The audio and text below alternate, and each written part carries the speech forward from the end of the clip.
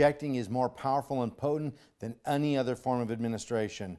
The power and potency of injecting makes the drug take on a whole new characteristic to the point it barely seems like the same drug. Snorting cocaine, meth, or heroin is as similar to shooting it as smoking pot is to dropping acid.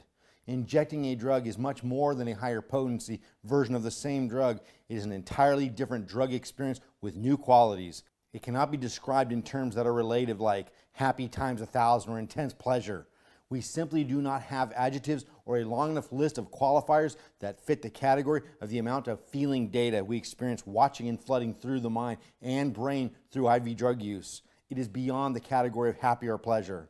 Quite simply, it is a total immersion into a powerful rush. Injecting a drug delivers undiluted quantity of the drug directly into the bloodstream, which travels unfiltered by lungs like smoking or kidneys like drinking. The potency of a drug is preserved by IV administration, which is why a hospital administers a needed drug this way. You don't take a handful of anesthetic pills before surgery. You are given anesthetic through IV. The speed of delivery is powerful. Your blood is traveling through approximately 100,000 kilometers, 60,000 miles of veins and arteries, and can do it in about 60 to 90 seconds. An injection in the arm can reach the brain in about 5 seconds. The moment it goes past the blood-brain barrier, it is absorbed and experienced all at once. There is nothing gradual about the IV method. It is felt within seconds and in its entirety. The mechanics of injecting are the same for heroin, meth, coke, or drugs in a hospital, or any IV administration. The only difference is that most tar heroin, tar is cheap and cut, the majority of street-bought heroin, is cooked first to liquefy and to reduce cut, detailed in the heroin section. Diabetic syringes are commonly used, and 20 to 60 cc's of water is injected into a spoon along with the drug. The solution is mixed to dissolve the salt into the water simply by stirring it, usually with the end of the orange cap from the syringe. Once the dope is dissolved into the water, a small pinky-sized cotton ball, a torn piece of a cigarette filter usually, is dropped into the spoon to soak up the solution. This keeps the pool of liquefied solution from floating around the spoon.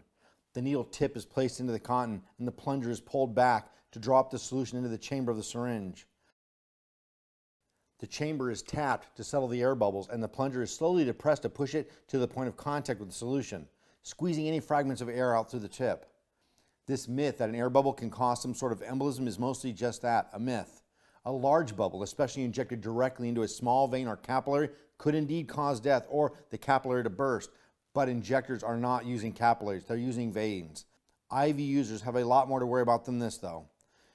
A vein is selected, usually one in the arm that's large and easy to puncture.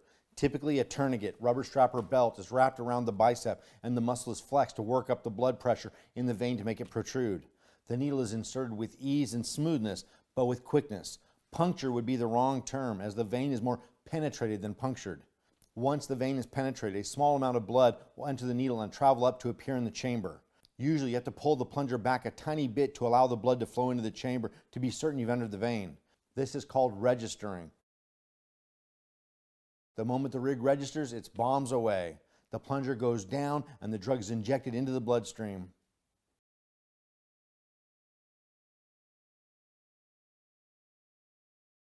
Tracks are the blemishes left from the needle penetration. To avoid detection, IV users may use less obvious sites for injection, such as veins in the neck or ankles. And yes, a guy I know did indeed shoot into his penis once, in case you were wondering. Only an experienced IV user has the dexterity to inject into a small awkward vein in a foot, ankle, or neck.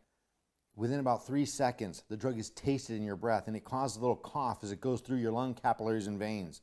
This is its final step before entering the brain. This taste is much more pronounced with cocaine, somewhat pronounced with meth, and much less with heroin. The rush comes fast and beautiful. Depending on the hit, small and smart or thick and heavy, you will feel wonderful and ecstatic and smile ear to ear. With meth, you will shut your eyes tight and clench your jaw and fist as you ride out the roller coaster rush flooding through your body and head. With heroin, your eyes will close as you slip into a quasi-conscious state of peaceful numbness.